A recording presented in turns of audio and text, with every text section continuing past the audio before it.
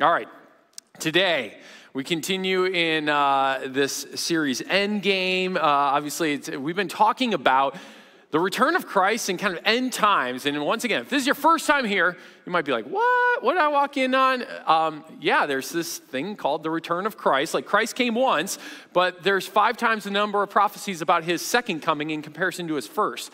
In fact, there's so many passages of scripture. It's why I have a hard time narrowing it down to just a handful of weeks to talk about his return, because there's so many little different aspects that we see all throughout scripture. But I picture a little bit like this. It's like, are you aware? I'm sure you are. Summer is gone. Right? Like it just happened this week. All of a sudden, 2 days ago, it went from 70, and now it's like there's not a 70-degree day in the 10-day forecast, and you're like, oh, it just like happens. But here's the deal. We all knew it was going to happen, right? You're just like, but when all of a sudden that reality sets in, you're like, man, just didn't see it coming, right? It's a little bit of how I feel. Like we know it's happening. I think that's how, in many ways, the return of Christ is going to be, is that we're like, there's all these things that he actually said, look for this, look for this, look for this. And yet when it comes, I think we're going to be like, man, didn't see that thing coming at all. And yet we totally did, but it's just like, it'll be pretty shocking when all of a sudden it's upon us. We were talking about the return of Christ. And here's my big question that I want to dive into today is, what is God's heart for us, for the church during end times? And if you're sitting here today going, whoa, whoa, whoa, I'm just checking this thing called church out. Like, don't lump me in there. Okay, great. What is God's heart for you who may not even claim to be a Christ follower or a believer in Jesus? What's God's heart for you during end days? Because are you aware, God actually spoke very specifically to that with a very specific plan for your life during end times, okay? And so I want to kind of address that for the church and for those who wouldn't consider themselves a part of being a follower of Jesus. What's God's heart for us during these days? And so we're going to go back into Matthew chapter 24, because Matthew 24, we looked at it 2 weeks ago. It's a whole bunch of kind of a list of things that Jesus says, these are going to be signs of nearing the end. He likens them to birth pains, and I talked about birth pains. The way that we know that an arrival is near is they grow in intensity and frequency, and then he lists a whole bunch of things. There will be wars, rumors of wars, earthquakes, famines, deception, confusion, all these different things that will be happening that will just kind of amp up.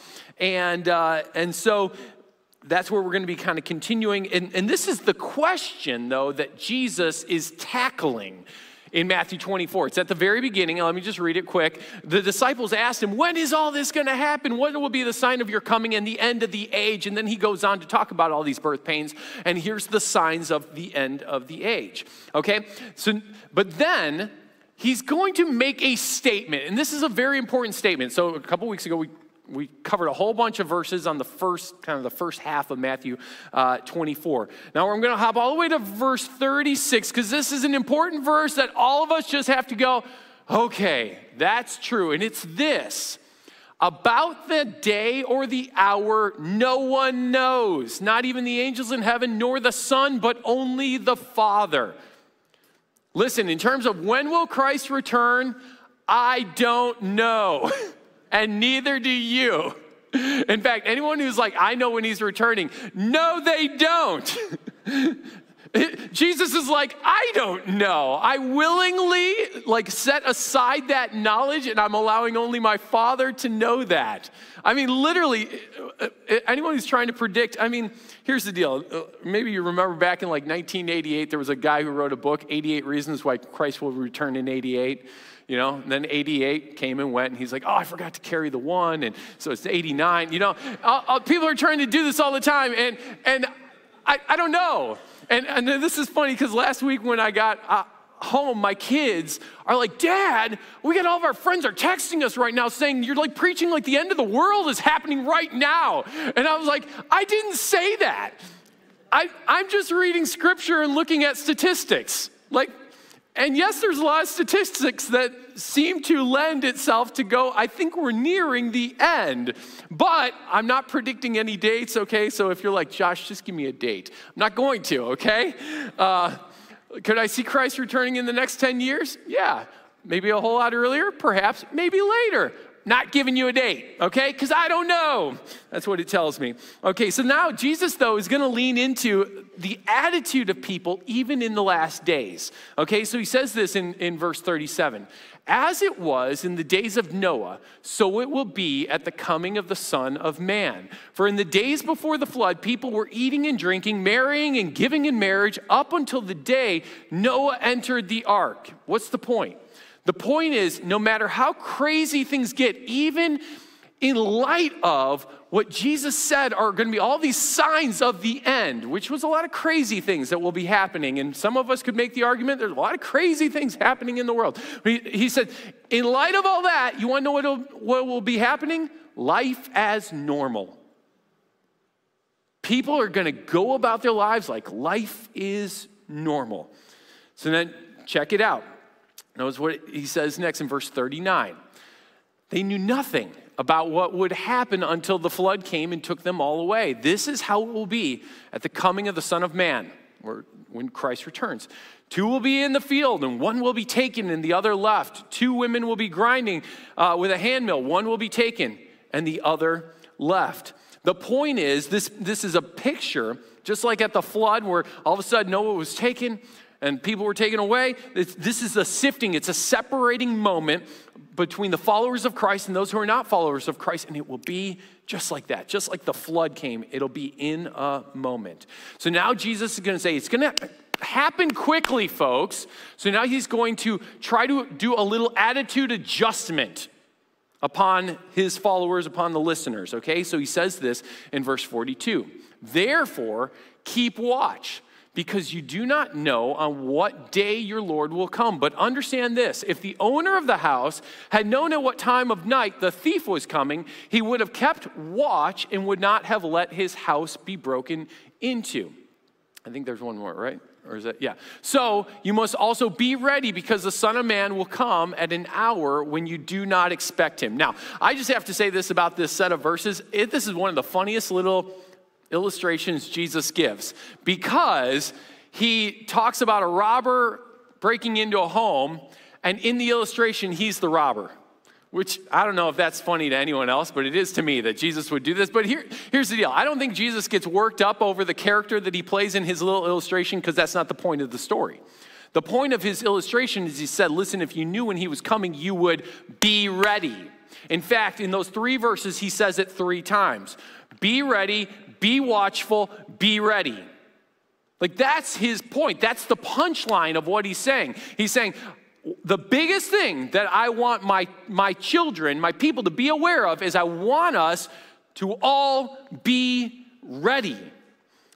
Years ago, before my kids could drive, my wife and I, we had to go through quite, some crazy stuff just to get everyone here to church on a Sunday morning. This is like way back when we were in the small auditorium over there, and we had so many services because we were growing quickly, and so we had like an 8 o'clock service and a 9:15 and a 10:45 and stuff like that. It was a lot. And so Lisa and I would always come to church really early in the morning, like 6 a.m., and we'd leave our kids at home. And then in between the 8 o'clock service and the 9:15 service, that was a tight window, my wife would usually hop in our van, drive home to pick up the kids. And then our kids, they had to be ready. Like, they had to, because there's no spare time here. And so she would literally drive in the driveway, and all the kids would be waiting in a line right outside, and they'll just hop in, boop, boop, boop, boop, boop, boop, boop, just like right into the van and hop right in. In fact, some of our neighbors sometimes made comments. They're like, I love looking at your kids just waiting out there for you guys to come home. And then they pop, pop, pop, pop, pop, right on in. But here's what, and then she would turn around just like, in the driveway, out of the driveway, come straight back here. A lot of times just park the car and run in and leave the kids. And like, you're on your own, check yourselves in, and then run sometimes right up the aisle onto stage to start the next service. And that's what we did for years. Thank goodness now some of them can drive. But back then, what I knew is that this is reality, there's 1 or 2 kids that make that possible. 1 or 2 that got everyone else ready. right? It's just the reality. You got a couple that are like, I'm staying on top of it, making sure that everyone is ready. Because if I were to put that responsibility in charge of, I'm not going to name any kids, but some of them, everyone would be asleep and in bed, right? And so there's some that you're like, you're in charge, you better get everyone ready. And they get everyone ready. And I was thinking about, I've had some people go, hold on, didn't we just do a series about end times a few years ago? Why are we coming back to this? And I was like, I don't know. I feel like someone needs to be making sure that everyone's ready. So I'm just trying to, and I don't think I'm missing the point here, because Jesus says, hey, be watchful, be ready, be watchful, be ready. And then he's going to tell a whole bunch of parables in chapter 25, actually, that reinforce be ready, be ready, be ready, be ready. I just think we're supposed to be ready. It's just my take, okay? And so I just want to make sure that we're not sleeping during what I think can be some of the most exciting days for the church.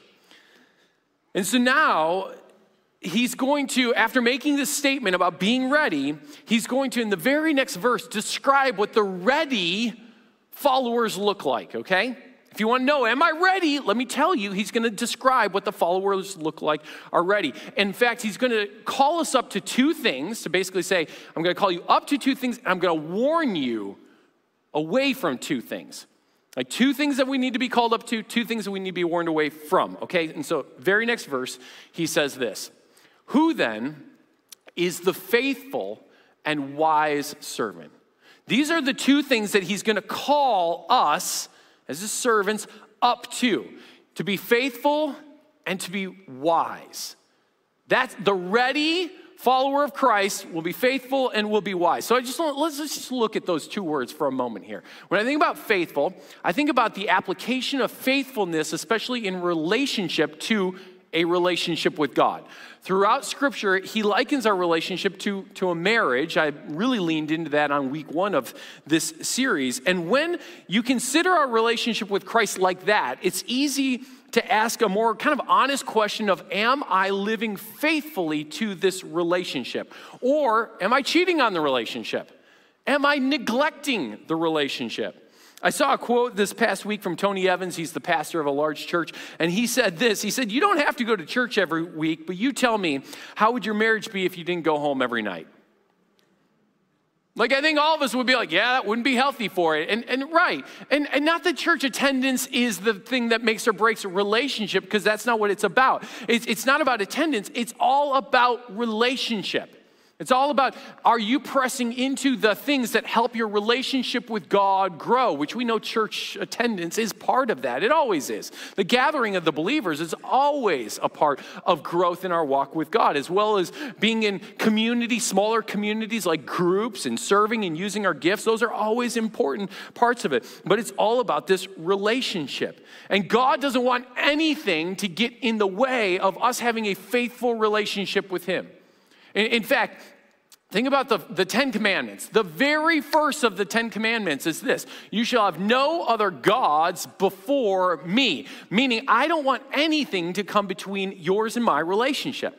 Second commandment, you shall not fashion for yourself anything and bow down to it. What's he talking about? Idols. Anything that, once again, would come between our relationship, a worship of anything other than me. He's all about faithfulness in this relationship. Now, I know some of you are like, listen, I don't have any idols in my house. I'm not bowing down to anything else. And I'm like, oh, are you not? Here's the question I ask myself around the area of, is this an idol in my life? Is it something that is breaking my relationship with him in terms of being faithful? Here's the question. Do I have to check with it before I can obey him? That's how I know it's an idol. Like for example, your money might be an idol if the Lord calls you to give something, maybe to the church or to an organization or to a missionary or something like that, but you have to check with your bank account first. It might be an idol if. It might be, your hobby might be an idol if you have to check with it before you can do the thing the Lord is calling you to do, or give of your time or your talent in a certain area, and you're like, I got to check with that first. Your relationships, even relationships are good, but a relationship can be an idol if you have to check with it before you can be obedient to him. Your addiction, it might be an idol if you have to check with it before you can be obedient to him. Your job could be an idol if you have to check with it before you can be obedient to him. But Christ is calling us as a church to be faithful. Nothing between our relationship and him. Then he says this. So be faithful and, you remember the second word? Wise. Be wise. Here's how I process the idea of wisdom. I think one of the greatest traits of wisdom is this. It sees beyond the moment. The person who is wise doesn't make the decision based on today, or doesn't make the decision today on their decision today on this immediate moment. They make today's decision around tomorrow's outcomes. Let me say it again. They make today's decisions around tomorrow's outcomes, AKA they don't drink the night away today because they know the impact on tomorrow. They don't lie and cheat today because they know that it will create a broken trust in tomorrow or for tomorrow. They don't give into temptation tonight or today and live in regret tomorrow. They don't spend spontaneously today because they're strategically saving for tomorrow. They don't spew out all over social media today and lose all relational credibility tomorrow. That's a good word right there. They don't explode in anger in a fight today, but they hold their tongue so they can speak in grace and truth in a conversation tomorrow. They make today's decisions based on tomorrow's outcomes. And Jesus is calling us to be wise. Isn't it interesting? He says he's looking for the faithful and wise servants. And I just wonder, man, what could the church look like if we were all faithful in our walk with him and wise? I think there would be something about the people of God that would be so peculiar that people would be actually drawn to it. Faithful and wise. And then he immediately in the passage, he's going to, now let's go back to it. He's going to unpack some things about this servant, okay? So let's go to it. Who then is the faithful and wise servant whom the master has put in charge of the servants in his household to give them food at the proper time? Okay, so in this little story illustration, the servant is in charge of feeding the other servants, okay? It will be good for the servant whose master finds him doing so when he returns. Truly, I tell you, he will put him in charge of all of his possessions. This goes in line with the stories that Jesus tells and the parables Jesus tells over and over and over again, which is, hey, if you're faithful with little, he'll make you faithful with much. Okay, so right in line with that, very next verse, he says this. But suppose the servant is wicked and says to himself, my master is staying away a long way. Check this out, because this is interesting. Remember, this is all in the whole context of Christ's return, and he's saying, suppose the servant is wicked. Why? Because they've gotten lazy in waiting, because they're like, where's Jesus? When's he returning? It seems like he's been away a long time. Isn't that interesting? He's saying, hey, it's sometimes what can happen is in the waiting, we can become apathetic to being diligent and purposeful, to be watchful and alert and paying attention, and we fall into wickedness. So continue on here. He says, and here's what happens. Here's the two warnings that he's going to lean into in terms of what the servant starts to do. The wicked things are, he begins to beat his fellow servants and to eat and drink with drunkards. The master of that servant will come on a day when he does not expect him, and at an hour he's not aware of, and he will cut him to pieces and assign him to a place with the hypocrites where there will be weeping and gnashing of teeth. And that is just in line with Jesus' language kind of throughout the Gospels, that this person is someone who might have said, hey, I'm a Christian, right? And he's actually going, get away from me, I never knew you. You might have been associated with me by name, but we didn't have this thing called relationship. You might have been throwing out the Christian cards a lot, going, hey, I'm going to church. Hey, me and Jesus, we're pretty cool. And he's like, oh, but we don't even know each other. For this person. But I want to kind of go back now to these two things that he says, hey, beware, Christians. Beware, church, that you don't fall into these things. Because I think it's really interesting that of all these things, this is kind of like the great crescendo at the end of Jesus' dialogue here around his return. And here's the two things that he's warning the servants, the Christians, about not falling into. And notice what they are. The first one is to beat his fellow servants. What is that? Okay, so if the servant is the Christian, to beat the fellow servants is to mistreat or to poorly treat other Christians. Isn't that interesting? That one of the biggest warnings Jesus is warning the church from is turning on each other. And yet, this is something that it's so common, and it's painful that it's common, that we treat each other sometimes so poorly. And let me tell you the why we treat each other poorly. Because we assume that if they're a Christian, they should do it all right. But we don't. We're still imperfect people making imperfect decisions, making bad decisions, sometimes purposefully, sometimes not purposefully. And we lack grace for one another in our mistakes. And we, of all people, should be the ones that we know that we need grace because we're people of mistakes. Right? We are people who have experienced the greatest grace upon our lives, and we need to extend it not only to the world, but to one another. Am I preaching to anyone here today? I think the way that we fight this from turning on each other, treating each other poorly, is by overextending grace. We have to be a people who just are, it's like grace drips off of our tongues, off of our lips. And maybe that's a good question just to ask yourself. Are my words dripping with grace? Now, it doesn't mean that you can never disagree with someone, because you'd be like, hold on, does that just mean we got to try to pretend to get along and I disagree with them? No, it doesn't mean you can't disagree with someone or can't oppose someone, yet you can still do that with grace dripping off your lips. Here's what I mean by that. I love maple syrup. Like, I love it. Not the fake stuff, not the corn syrupy stuff that some people put on pancakes, real stuff. Real maple syrup, it's just the best. In fact, I like maple on pretty much anything. It's like donuts, maple frosted, you know? On my steak, I actually have this maple seasoning that I put on top. On my burgers, maple. Pierce's Farmstead has a maple mustard. Go buy them up, okay? I literally, at the end of the season, I usually buy a dozen jars because it's got to make it all the way till next July for me. And so, but it's maple's just so good. I just love maple on just pretty much anything. It's just my thing. In fact, I really hate Brussels sprouts, but you put maple syrup on that, I'll eat it happily. Now, the reason why I say that is because you season something that I hate well, I'll still digest it. We need to be people who can speak something to someone else that you're like, this is really hard for me to hear, yet there's such grace on our lips that I can digest it. There's such grace in our words that we're like, although I know this is difficult, it came very sweetly delivered to me. That needs to be the thing that just pours out of us, is this thing called grace. The second thing that he leans into,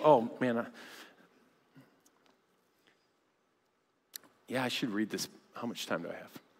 No time. Okay, I'm going to skip Ephesians, okay? For everyone in the back who's running my slides, I'm going to skip Ephesians. I'm just going to go right to his next thing that he says, because then he says, eating and drinking with drunkards. Eating and drinking with drunkards. Okay, the drunkards are already doing what is wicked. Eating and drinking with them is for you to slide into their behavior with them. The church, we have to be a people that go, we're not okay with actually sliding into sin. We cannot be a people who go, let's see how close. I mean, this was like classic high school ministry. All the kids in my youth ministry. Hey, so how far can we go before we're sinning? No. The question is not how close can we get before we're at sin. It's I don't want this to be a part of my lifestyle. We steer clear of it. It's that we become so passionate about making sure that the evil that has crept into our hearts and in our homes, we're going, that has to get out. Because he says, listen, this is the warning for the church, is that we don't turn on each other and we don't allow ourselves to slide into sin. He's looking for faithfulness, he's looking for wisdom, and he's looking for us to steer clear on turning on each other and allowing sin to creep into our lives. So now, let me just finally end with this. For the person who's like, what does this mean for me as the non-believer? Guess what? God has a very specific heart for the person who doesn't yet know him in the end times. Check it out. In 2 Peter chapter 3, verse 9. This whole chapter, by the way, all of 2 Peter chapter 3 is all about the return of Christ. It's all about the end. And he says this, the Lord is not slow in keeping his promise, as some understand slowness, because people are like, hold on, seems like Christ isn't returning. It seems like he's really slow. And he goes, he's not slow. You want to know what he is? Instead, he is patient. He's not slow, he's patient. What's he patiently waiting for? He's patiently waiting for you. The person who has not yet put their faith in you, in him, not wanting anyone to perish, but everyone to come to repentance. His heart is actually for the person who doesn't yet know him. He goes, it's not that I'm slow in coming. I am purposely, patiently waiting because I'm longing for you. I picture it a little bit like this. This last Thursday, I got home from after work, and I was expecting to see 4 kids at home out of all of our kids. That's who I was expecting to see. And apparently, like, one came home and she's like, oh, I got a game. And we didn't know. Okay, so she's off to a game. Another one's like, oh, you just got called into work. Okay, so now he's off to work. Another one just like, hey, I got a call a play date. Can I go on over to this friend's house? Okay, so now he's gone. And so then all of a sudden, where we thought we were going to have a bunch of kids, it's my Eden, my little Eden. She's 10 years old, and she's standing there, and she's like, when it hit her, and she realized she was alone, she's like, huh. She did this. She's like, who am I going to play with? I was like, your Barbies? The neighborhood kids? I don't know. And she walks into our side room and she starts to cry.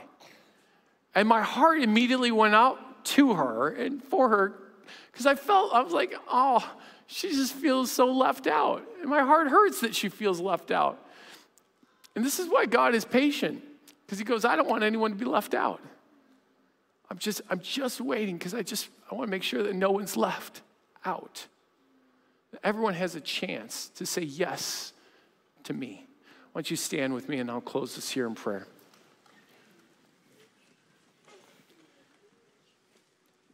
Why don't you bow your heads with me? If today you are the person who said, hey, I wouldn't have called myself a Christian, maybe today is the day that changes, because God's heart is for you. It's not that he's slow in his return, he's patient. And his heart is actually for you, that none would perish, no, not one, that everyone would come to repentance. And repentance is simply turning from our sin and putting our faith in what Jesus did for us at the cross. And maybe you just want to make that decision right now. It can be through a simple prayer. I'm just going to pray it right now. You just can pray along with me in your heart. If you want to make that decision today, it can sound like this. Heavenly Father, I admit I'm a sinner. And I've been trying my whole life to deal with my sin on my own. Come to find out, I can't. There's nothing I could do. And Jesus knew that. So he came, and it's what he could do. And so I put my faith in Jesus and what he did at the cross. He paid for my sins with his death. I put my faith in him. I ask that you place your Holy Spirit in me. Help me to walk with you. As we continue praying, I just pray for all of us who would call ourselves Christ's followers. Lord, I pray that it would be true of us that we would be the faithful ones, that we would be the wise ones, that we would be ones who don't turn on one another and don't slide into sin. May we be ready and watchful and waiting, but doing it diligently. We pray this in Jesus' name. Amen. Amen. Hey, if we can pray with you, for you in any way, our prayer partners will be right down here along the front. They're available online as well. If you want to give, you can give in the back in boxes or online. We'll see you guys next week.